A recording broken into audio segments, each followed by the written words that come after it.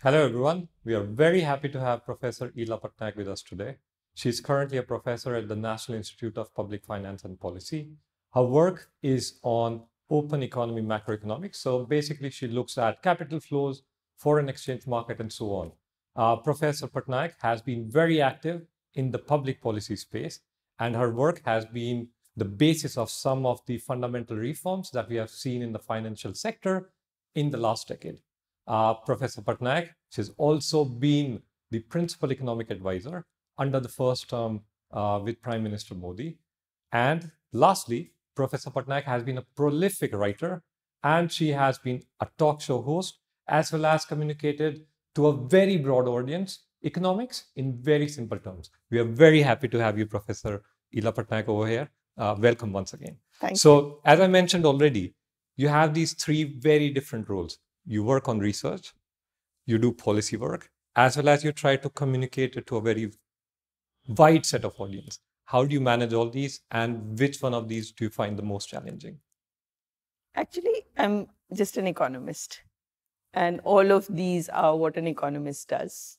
That's the job of an economist, to do research, to try to influence policymakers on making policy based on evidence. So in the process of doing that, I think it's also very important to build consensus, to communicate to people what research shows, how things are moving. And in fact, in a democracy like ours, that's when policies really get made, when there is a lot of public opinion. So I think actually it's just one role. I mean, we all try to do that, but we actually fail. I mean, the last part, most importantly, where you have to communicate it to a wider audience. How do you manage that?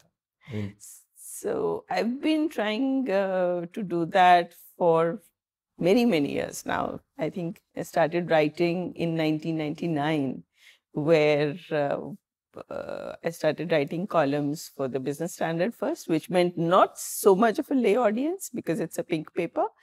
So I had fortnightly columns there. And then for about 10 years, I wrote columns for the Indian Express. Now that's a white paper. So, it would always be that you have to write such that the layperson understands. And moving from that on to now, I write columns for the print and also videos along with my columns every week because, young people read less and watch YouTube more these days. So I guess it's just a lot of practice. I guess we are the TikTok generation, but yeah. Yes, so a lot of practice. Let me move back a little bit because given your background and working with the first term as a principal economic advisor with the Modi government. And so the motto has been that government has no business to be in business. So my question is, since you worked there, how much outcome do you see on that front? And if there are like some hiccups we have seen lately, why do you think that such pro-market reforms haven't seen big uptake in the second term of the Modi government?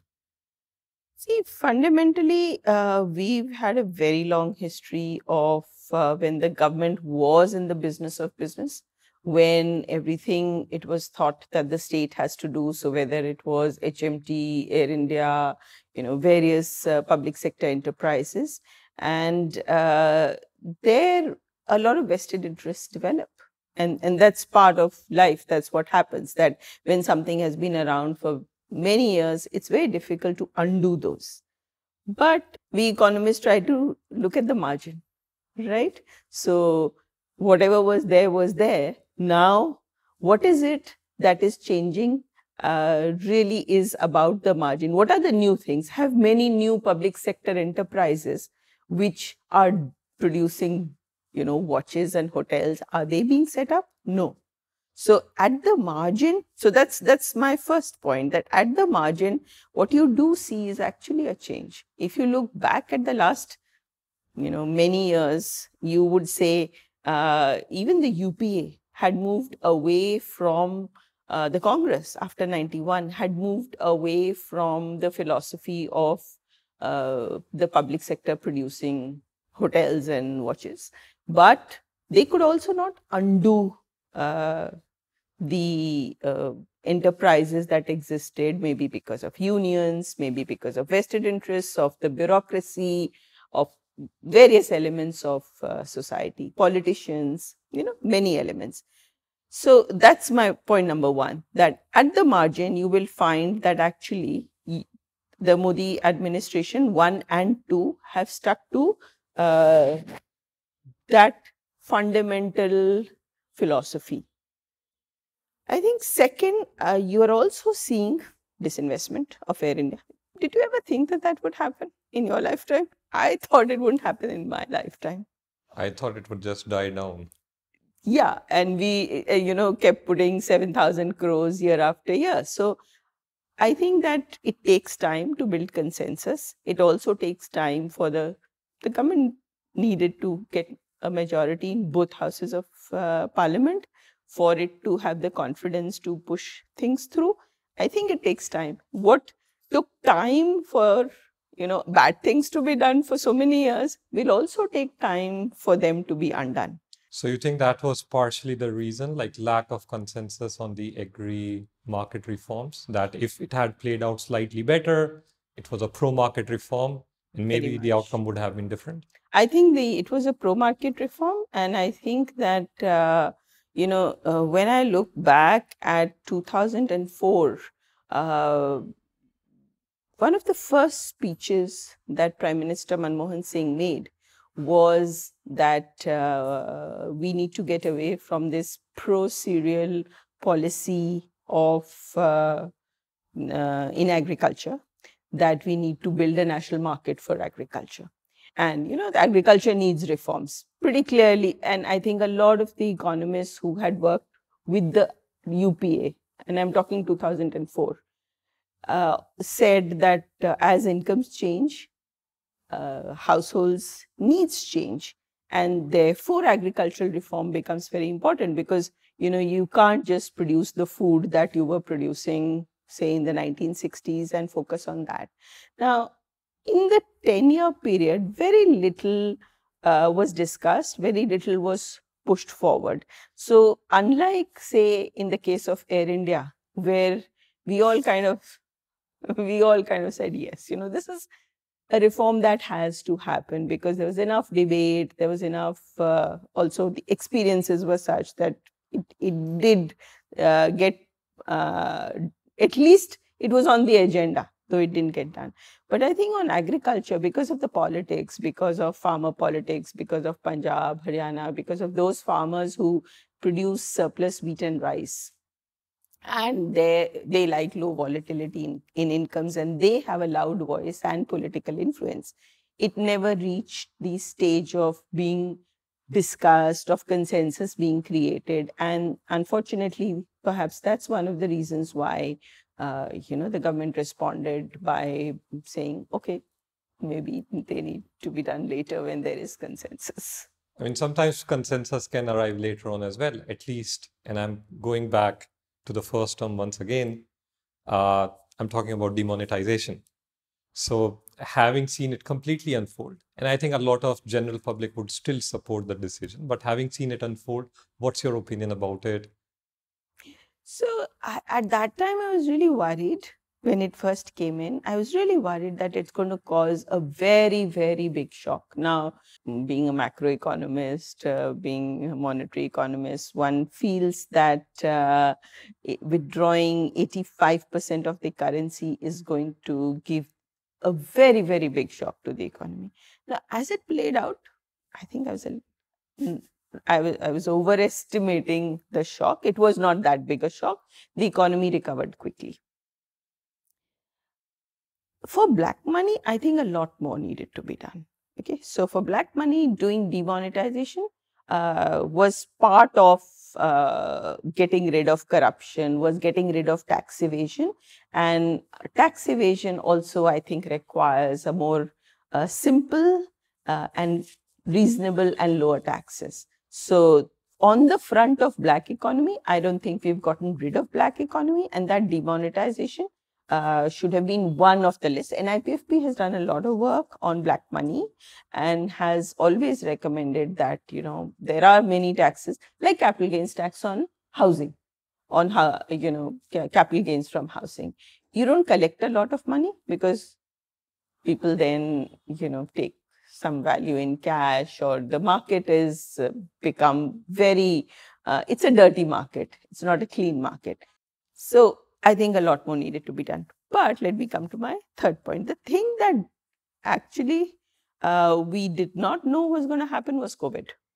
And the kind of digital infrastructure that got created during demonetization turned out to be very useful for us. So not that we anticipated it, but it did, I think, save a lot of lives, a lot of livelihoods. And so that turned out to be good. So some good, some bad, some not so effective. Some unexpected upside. Some unexpected upside, absolutely. So I know that you have led the research on the financial sector legislative reforms, and quite a lot of changes that we see in the financial sector has happened since then. So maybe I'll talk a little bit about that, but I'm quoting like one of your comments. You were discussing this report and you said, existing laws in India are rooted in the notion that the state is benevolent. They predate insights from public choice theory, which developed around the idea that public servants are not just maximizing public interest, but are also motivated by private interest. So how much progress has India really made on minimizing these private interests? And I'm asking in a more general setting, not just FSLRC. So what we find when we study regulators is that if you give too much power to regulators, lack of accountability basically, when there is no appellate tribunal, for example. So one of the things that how you create accountability is to say give reasoned orders. You have to do A, B, C, D, and E, how separation of powers inside the regulator happens, and that there should be an appellate tribunal, that the regulator's orders should not be one all and all, that the regulator just gets away with anything. Now, when you see the difference between regulators who, and I'll not name them, right? I think everyone knows who we're talking about. Regulators where there is no appellate tribunal versus regulators where there is an appellate tribunal. So I'm not saying that the securities appellate tribunal is the best functioning. Many times things, don't, posts have been vacant, meetings haven't happened during COVID and so on. But in a broader scale of things, when there is an appellate tribunal, then the regulator becomes more accountable.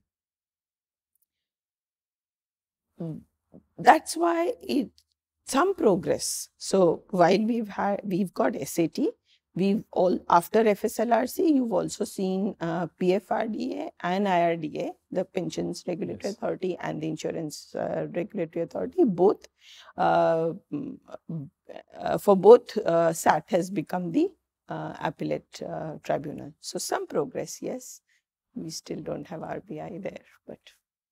Okay, since you mentioned the Reserve Bank of India, RBI, so I worked with RBI, I always like asking questions about them. So in the recent monetary policy, RBI took like a completely different stand from the rest of the world, with the expectation there would probably be no spillover whatsoever from the international market. At the same time, US has had the largest inflation in the last 4 decades.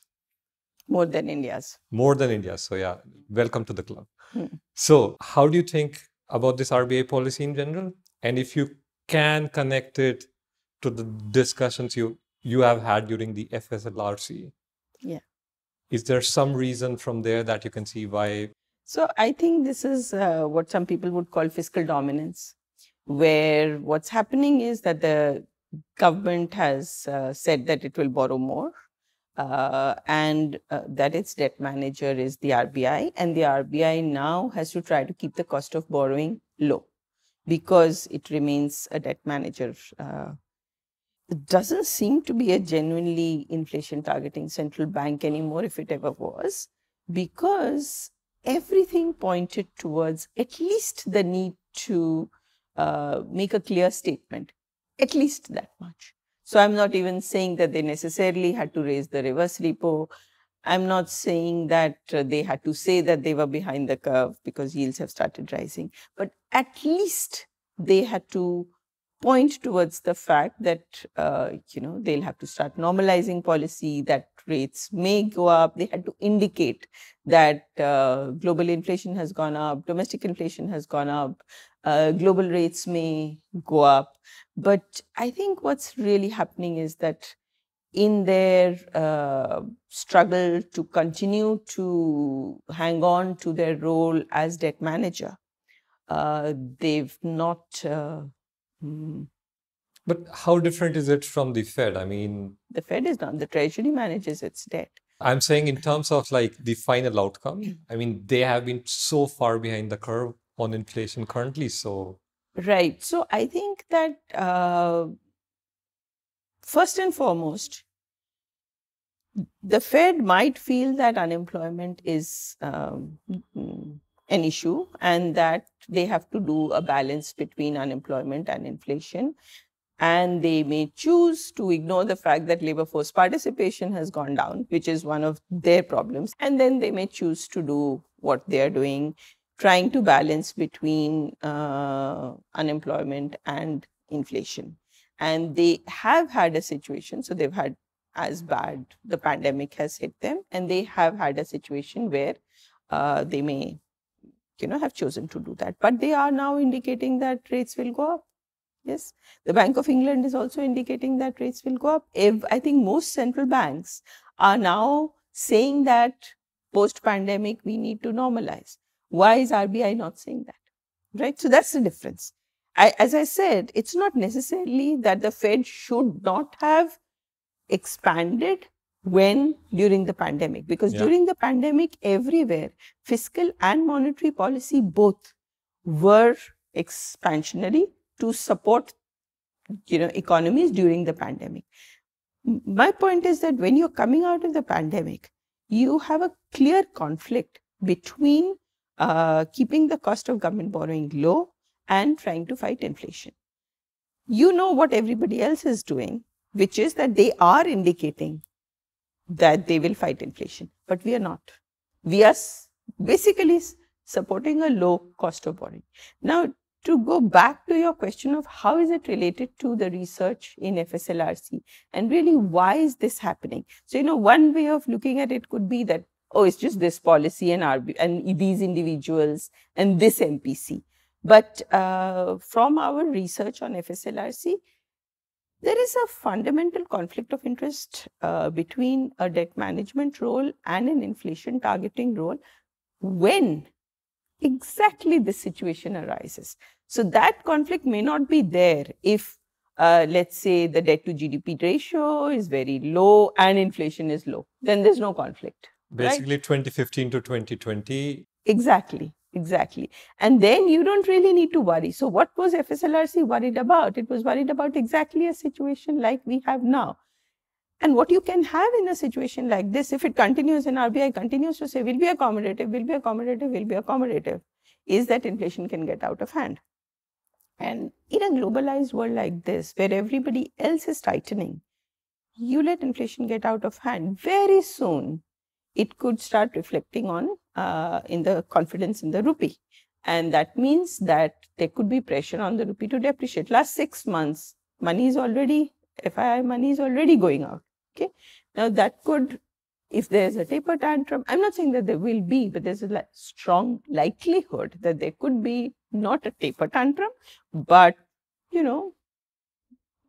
don't know, Ukraine, I don't know whether it's what development, but any shock to the economy, given that if you are not committing to keep inflation low, you could get pressure on the rupee. And then if you start panicking and raising rates then, rather than doing it now in a systematic manner, if you do it then, you will shock the economy into a much worse situation.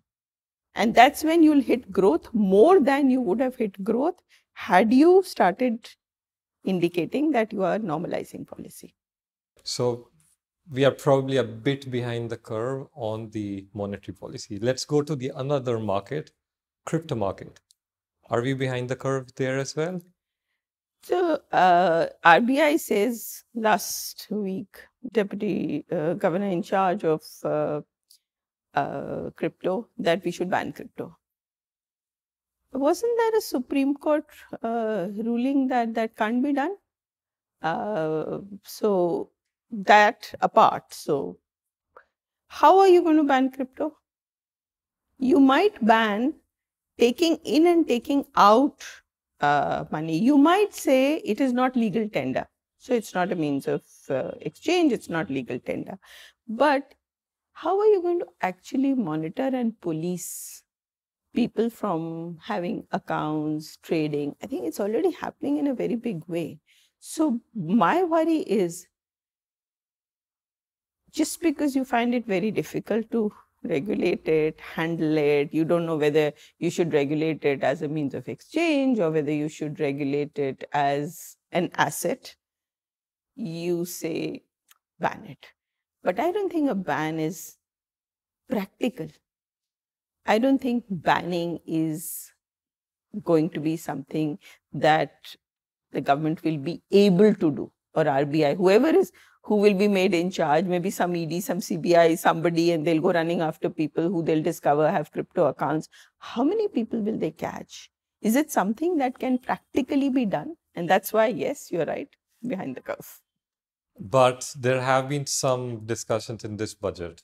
And I'm just thinking in the future, like if you are thinking of some regulation, what would it look like? What would the architecture look like? And what would be the role of, let's say, central bank digital currency? So I think central bank digital currency would be back-to-back value same as the rupee.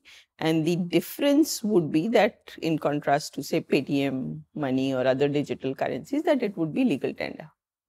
Other than that, if it is non-interest bearing, people may still prefer bank accounts because they can do all the transactions. We are already at a retail level. We are already, very far ahead of many countries where we can do digital payments because of payment banks. So, keep crypto to one side because people see crypto typically as an asset. Not maybe some for cross-border transactions, but mainly, at least when you talk to young people who have crypto accounts, they say, okay, I see it as an asset. I put money in. If I'm lucky, its value will increase. Today, we don't see it as much as a means of as a medium of exchange in India. It's not that we are paying our fees in crypto as you might be allowed to do somewhere in the US. What we are typically doing for digital currency, I don't see that playing the same role. I see that playing a different role, which is as a means of exchange. Because if it's non-interest bearing, if its value is 1:1 to the rupee, do you think people what is the incentive to hold the RBI digital currency? Its value is not going to give you anything. Maybe what you can want to do is use it as legal tender. But, then again, it comes to the question of, will it be wholesale or retail? If it's retail, then RBI has to open 1 crore accounts. The system, there has to be pervasive internet connectivity. The system has to work very fast. So it can't be blockchain because blockchain takes about, 15 minutes or maybe for it to be verified. But it has to be better than what we have today. So it has to be better than my RTGS or more convenient. More convenient somehow. So and the systems also have to be very robust. So each bank, banks keep going down, and we have a public sector banking system. Why would I not trust SBI's YONO? Why would which also gives me interest on that account? Why would I hold digital currency? So those questions will, I guess, get resolved, whether they'll be interest bearing, whether they'll be retail, whether there is adequate internet connectivity all over the country so that people feel confident of not holding cash and just depending on the digital currency. So let's see. The devil lies in the detail. Let me ask you a slightly different question, given your new foray into political economy. You've written a very recent book on the rise of the BJP, where you talk about how it has become one of the largest political parties in the world.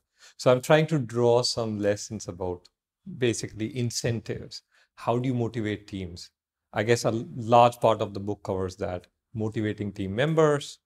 So what are the key takeaways from there? I think the biggest takeaway was that BJP is a non-dynastic party. And what's happened with a lot, most, not all, but most other parties, so not the communists who are cadre-based and ideological, but is that they became controlled by families. So they became like family businesses. So I'm drawing a distinction between giving a ticket in one constituency to a popular family versus the party being family controlled and family dominated. So like a family dominated business. So I think one of the key lessons was that for people to join, feel enthused that they can rise up to the top by their own hard work without sucking up to anybody, without trying to please one family. That was one very important lesson. The second was that there is this system of having at least 3-4 generations of leadership, where you'll have about 2 people at the top. So whether it was Vajpayee Advani or Modi Amit Shah, or, so there is one who's leading the government and one leading the party, and they're always different. There's a party president who has to doesn't remain the same party president. It changes. So there are rules about that. And then there is a second level leadership. And at every stage, a new leadership is created. Each generation then comes in so that people see upward mobility. People are motivated. People are motivated to become active at a local level as well, because there is hope that they would be able to represent their region, their community, their profession. And that's kind of how I think that's critical, that the feeling that by joining and working hard, they can move. A little bit like saying BJP is pro-market in politics in that sense, like it's incentivizing the players. Correct. It's not a closed club where what matters is your birth. And it's not that if you're entitled, you get what you get, otherwise you don't get. So it's pro-market in that way. And as a new non-incumbent market also. And as an economist, what are the key takeaways? I'm sure you mentioned that you talk to a lot of people within the BJP. So as an economist working on this intersection of politics and economics, what is the final thinking? Like, is it really political economy which matters at the end of the day to implement reforms or run the economy in general? Absolutely. So it is the politics of the party that determine what will happen to the policy framework. So I'll give you a couple of examples. Now you think of the IBC, the bankruptcy code. When other countries have had bankruptcy codes for very long, and we never had a bankruptcy code until Modi 1.0, where the bankruptcy code was brought in. Now, what was the lack of a bankruptcy code? The lack of a bankruptcy code was government has politicians control.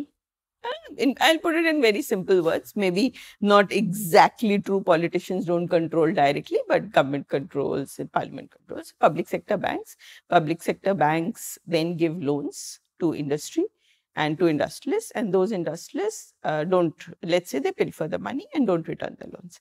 And then nothing happens. Even their ownership is not taken away, right? That was lack of a bankruptcy code. If your politics is that you want to break that nexus of corruption, that you want that taxpayer money doesn't go to a few people, you break that. How do you break it? You break it by bringing in laws that say that if you don't return the money you've borrowed, then you are going to have to lose the company. Promoters don't just hang on to their companies despite eating up crores, thousands of crores rather, not just crores, thousands of crores. Okay? So that is political, right? It breaks the political nexus between politicians and industry. I'll give you another example.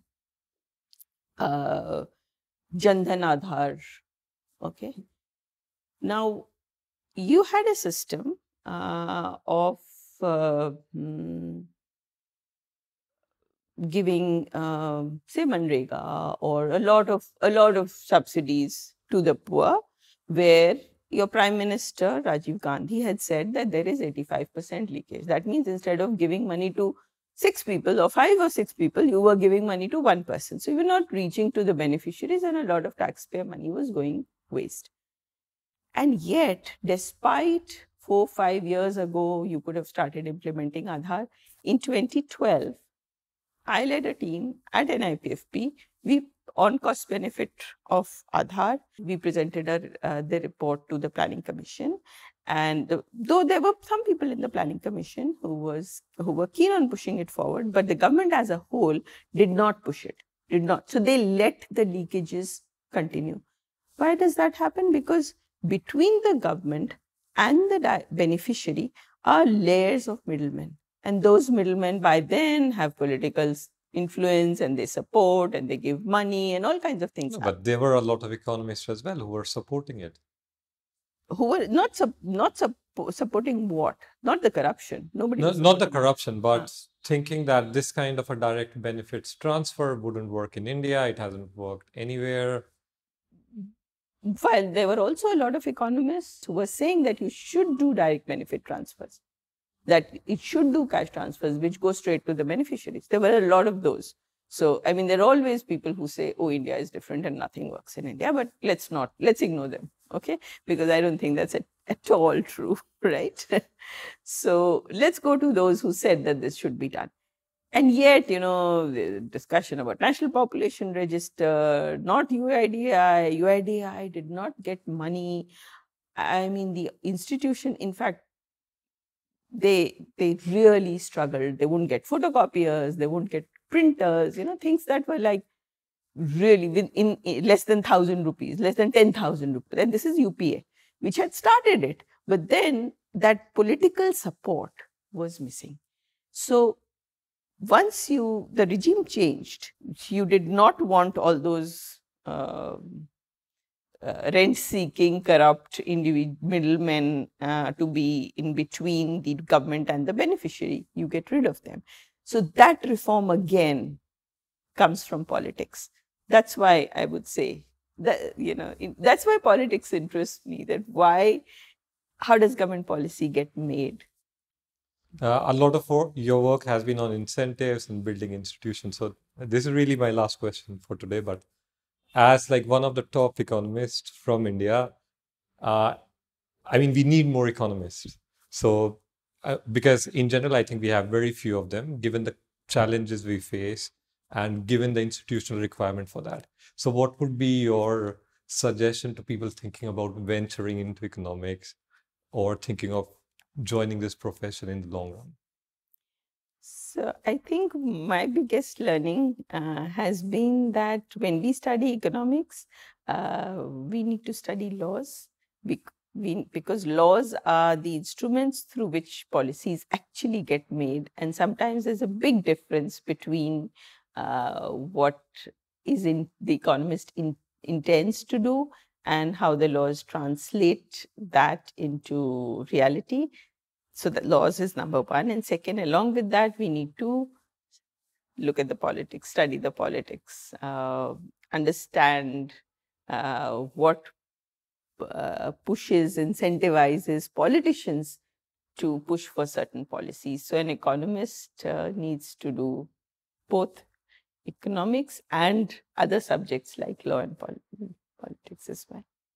It was a pleasure talking to you. Thank you, Ila, so much for your time. Thank you, Shekhar. Have a nice day.